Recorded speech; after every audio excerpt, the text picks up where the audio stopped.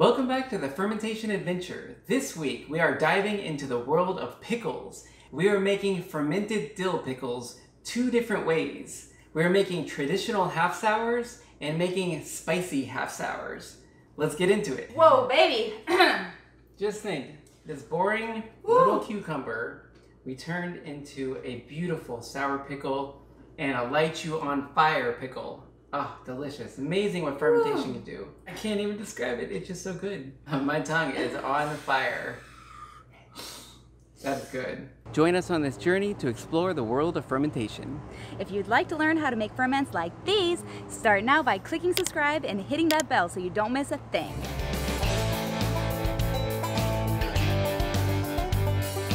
Let's talk about pickles for a second. I mean, what do you think about when you hear the word pickles? So there's a difference between fermentation and pickling. So with fermentation, what we're doing today is the traditional way where you're making your own vinegar, which I guess could also be acetic acid, lactic acid. And when you're pickling something, you're actually adding vinegar and adding salt. But we are doing it the traditional way and making pickles with just sea salt. That's it. And I love that because fermentation is actually so good for you.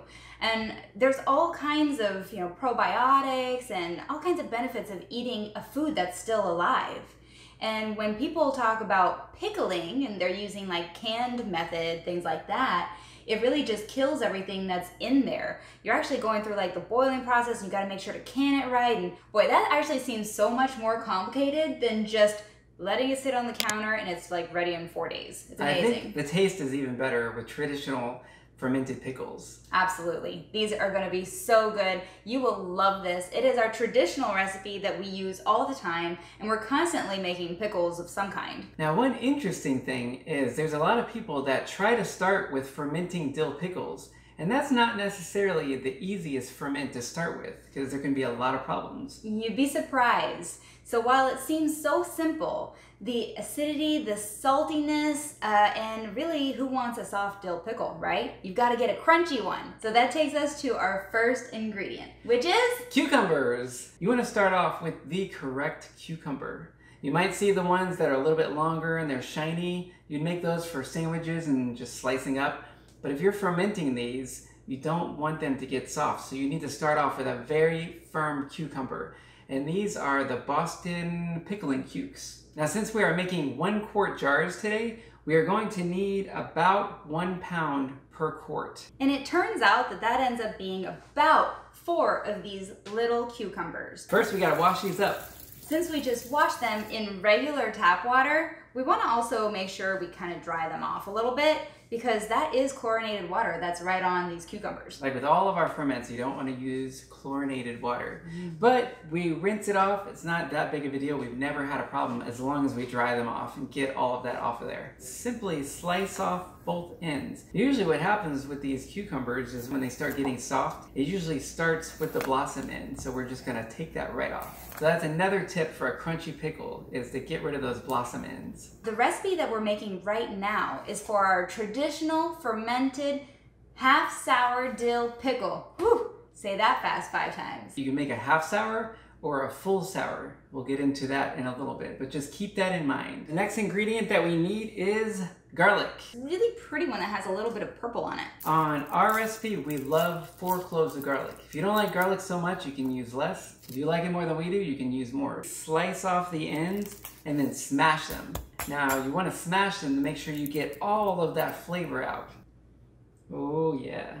Oh gosh, and that's why it's so good to smash it. It releases all of that good flavor. I mean, the oils even start to come out of it. Not only that, when you smash it, the skins come off just easily. Yeah. No problem. It's a plus. Compost. Man, this is gonna be really good food for our papayas. What else do we have growing? Bananas. And our pineapple. The pineapple. The pineapple that we've been talking about for a long time, it's still growing. Look how big this is. Oh my gosh, it's so big. I think we're about ready to cut it soon because it's so yellow. Can't wait to pick that thing. I think we're gonna eat that and also make our famous tapache. Everybody's been loving that. It's so good. Can you imagine tapache with our homegrown pineapple? I think that would be pretty flavorful. There's one other main ingredient that really helps with the flavor of dill pickles, and that is onions. For a 1 quart jar, we're gonna use 1/4 of an onion. I'm just gonna slice the end off, and once I get it into 1/4, I'm actually gonna slice it as thinly as possible because you want it to be able to fit inside the jar around all those cucumbers. Oh my gosh. This is why I don't cut onions. It always gets to me. And I think she needs some goggles. Oh my gosh. They never seem to affect me at all. How does that not get you? I like to put all the spices in the bottom of the jar first. It's so that they don't just float at the top and potentially gather mold or a calm yeast layer or whatever weirdness is gonna happen, you know? I like to keep it right there at the bottom. When you put all those cucumbers inside, it's gonna hold everything in, so nothing's gonna float to the top. We're gonna jam pack this jar. You'll see, it'll be packed. So our next ingredient is dill. And we're using dried dill. We're going to use 1/2 tablespoon of the dried dill and put it right into the bottom of this jar. You can definitely use fresh dill if you want to. Just use double the amount of fresh. Oh yeah, you're making dill pickles, so you definitely need some dill. And I always like to use the bulk spices. For one, it saves a lot of money. And two, you don't run out when you really need something. We like to use mustard seed. So we're gonna use 1 teaspoon of dried mustard seed. I think it adds just a little bit of spiciness to it. Yeah, a little bit. A little bit of flavor. The next ingredient is celery seed. Now, we haven't always used this, but we find that it adds just a little bit extra flavor. If you put this in here with the celery seed, it'll give it a little bit of like an earthy type flavor. So it's pretty good, but you can definitely leave it out. We're gonna put 1/4 of a teaspoon of the celery seed. And these are tiny little seeds. Oh, you can smell, it's like earthy and yeah. Very, celery. Like herby. The next ingredient is peppercorns. Now, we've used full peppercorns before, but we just don't feel that it makes much of a difference. They don't really leach out any of the flavor. It stays very hard and solid. It's just a little mild, I guess. And also, usually after we make pickles, we like to use the pickle juice. And we like to use all of it, the seeds and all, but the peppercorns are a little bit hard for us. So, our trick is we like to use the peppercorns ground. And we're just gonna do like a splash. I'm not really gonna measure it out too much. It's just maybe an 1/8 teaspoon, maybe. Yeah, just a handful of twists. Whew, a little bit of a cloud going on here. I think it's very possible we might sneeze.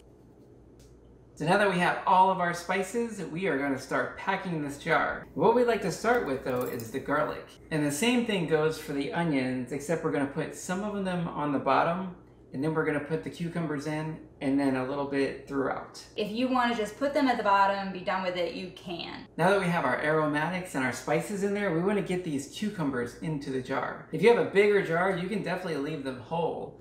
Now the trick that we like to do is to simply slice them in half lengthwise. Ooh, look at that beautiful color. Now you can definitely slice these more into spears if you want to, but the smaller that you slice them, the more likely they're going to go soft. So the more whole you can keep them, the firmer they're going to be and the more crispy the pickle that you're going to get. That's another tip. So here comes the Tetris part. It's easiest to do this with the jar kind of on its side. That way the cucumber pieces don't keep falling over. And just try and get it to fit in there. Sometimes you have to move them around a little bit, get them to squeeze in there, and then when you go to put the last piece, you might have to actually cut off a little bit extra to get it to fit in there. Just be careful not to squeeze it in too tightly. You don't want to break the jar, and you also don't want to squish all the cucumbers. It fit! Depending on the size of your cucumbers, it will make a huge difference. You'll either need more to fit the jar, or you'll need only like 3 cucumbers, it depends. But now we do have some of our onion slices left that we're gonna kind of squish in there in between and on top. We have the final ingredient, and that is our salt water, or our salt. So since we're making pickles the old-fashioned way, using a salt brine, the reason that we're using the salt is it creates an environment where all of the beneficial bacteria grow and all the bad bacteria, they just kind of die away. But you don't need any type of special salt like pickling salt. You just need salt. So it's really up to you per taste. But we like to use typically our 2 teaspoons of salt to 1 cup of water. That's the ratio that we seem to like best. Using our natural sea salt. Because it has a lot more minerals than just regular table salt. Let's add some water. Non-fluorinated, of course. We have it filtered here with our fridge. Now we just gotta get this to dissolve a little bit. You'd actually be surprised of how little water we need to fill this jar, because most of it is filled with cucumbers. You want to fill the jar to right around the brim line or just a little below. Don't forget, we're going to put a weight in there to weigh this down. We don't want any kind of mold. So the more we can keep everything below the brine, the better. So now that we have our salt brine in the jar, one thing we really like to do when we're packing our jars so tight is we like to screw on a cap and shake it up so we can get a lot of the flavor all throughout. But make sure that it is a leak-proof lid. We actually just recently got these. They are so cool because we always used to have a problem with leaking. They're just the Ball brand and they're leak-proof. So you just put that on there and give it a good shake. You're gonna see the onions and the dill and everything is just gonna go everywhere, and that's exactly what we want. Boom, boom. We have these really nice glass fermentation weights that work really well. They have this nice little handle on top too. So you can see that we put the weight on top and we might need a little bit more water. There's a little bit of a gap there. So we're gonna mix up a little bit more salt water so it comes right up to the top and almost covers the weight, but definitely comes up to the side of the weight. The last thing is to cover it. Now you could just cover this with a cloth, but what we like to do is to put these silicone fermentation lids on top. And these are really cool. We've been using these. If you've watched some of our other videos, we often use these as well, and we've talked about them. But they have a little like a release hole at the top. So as the gases are pushing up out of the jar, there's no oxygen going into it, and oxygen helps create mold, and that's what we don't want. No mold. We take a little ring and then just screw it right on top, and then we are good to go. So now we have our traditional half-sour dill pickles almost ready.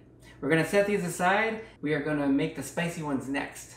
So for the spicy pickles, we are almost making the same thing. So let us walk you through that same recipe, but then we have an additional ingredient, which is the spice. And it's spicy. And for these spicy pickles, we need about 4 cucumbers. Which is about 1 pound. We need 4 cloves of garlic. And also 1/4 of an onion sliced. Half a tablespoon of dried dill, 1 teaspoon of mustard seed, 1/4 teaspoon of celery seed, and also a splash of the peppercorn ground. Our salt brine, 2 teaspoons of salt to 1 cup of water. Non-chlorinated water. But now, because we want it to be really spicy, we are adding the next ingredient, and that is peppers. Hot peppers. Now this could be any kinds of peppers. We're going to be using 4 serrano peppers. Depending on how spicy you like things, you might want to use only 1 or 2 and check it out. See how you like it. Also,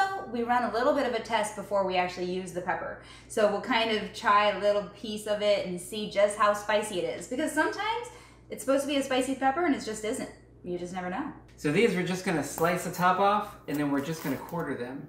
Now one thing I will mention, you probably wouldn't be wearing gloves, which I'm not wearing gloves today, so I might pay for it later, just like gonna rub my eyes. Now if you notice on these serrano peppers, there's a white pith right there, and then there's also all of these seeds. That's where a lot of the spiciness is. So if you don't want it so spicy, you can cut this pith out. I love spicy things, I can't help it. Peppers are so good. You have all these extra little holes now in between each of the cucumbers. So you're going to take each of these little quarters and just squeeze them right down in there. Down the sides, down the middles, anywhere you can, all in between the cucumbers. If you're having trouble fitting the peppers in there, you can always put the rest of them right on top. And I am washing my hands right now because I'm really nervous about all the hot pepper juices on my fingers. Whatever you do, don't rub your eyes after you cut hot peppers. You'll be sorry. We need the next ingredient, which is the salt brine. 2 teaspoons of salt to 1 cup of water. We're gonna give it a good shake. So let's see if we need a little more water. Ooh, it looks perfect. Better give this a different color. We're gonna go with blue. Okay. Ta-da! All right. Beautiful. You know what that means. And how long should they sit on the counter during this fermentation process? For us, we like 3 days. If you extend that out to 5-6 days, that will be a full sour. Half sour for us is 3 days. So we're gonna take these through the fermentation process and show you what to expect. After 24 hours, we're seeing some good signs that fermentation is happening. The garlic is starting to turn blue in the jar, which could either be a sign that acid is being created or that the sulfur in the garlic is reacting to metals in the water. But it's totally normal. There are also a few bubbles starting to show, especially in the spicy dill pickle jar. There they are.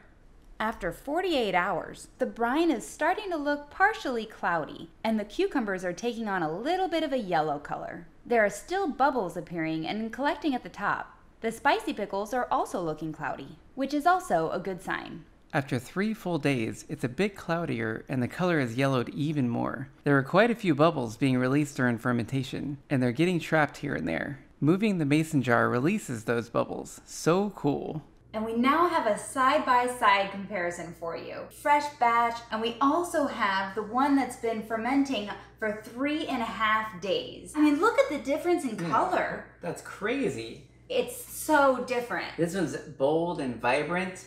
This one, you can definitely tell it has been fermenting. It's a little bit cloudy. What we want is you want to see bubbles right away, and you want it to kind of slow down, and then you know it's about done. For a half sour, it still has bubbles in it, which is good.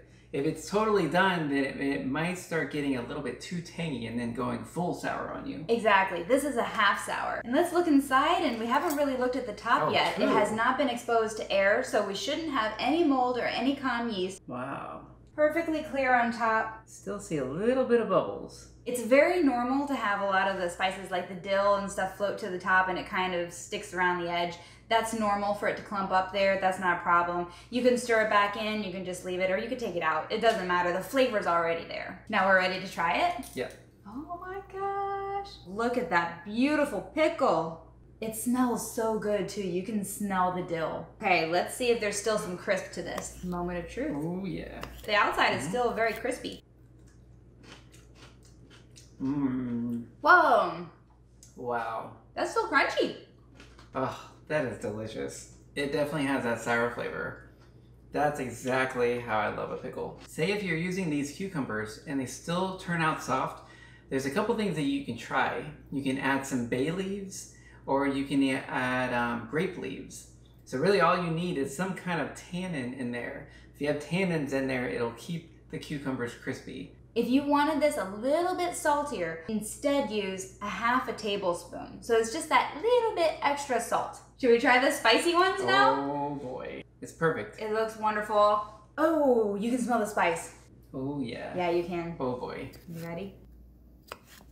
These look perfect. I think they're gonna taste really good. It's just a matter of how spicy does 4 serrano peppers make a traditional half sour dill pickle? That is the question. I don't even think I'm just gonna, give it a little taste. I'm just gonna pop it in my mouth and see what happens. I'm gonna give it a little taste.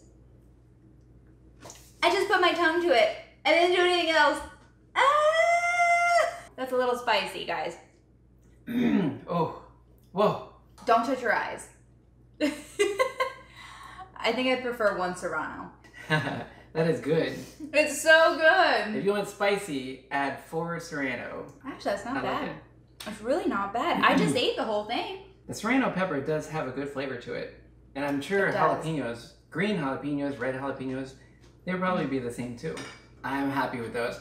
I think those are the spiciest pickles we have ever made. I think so. But that's not all. We have a surprise for you.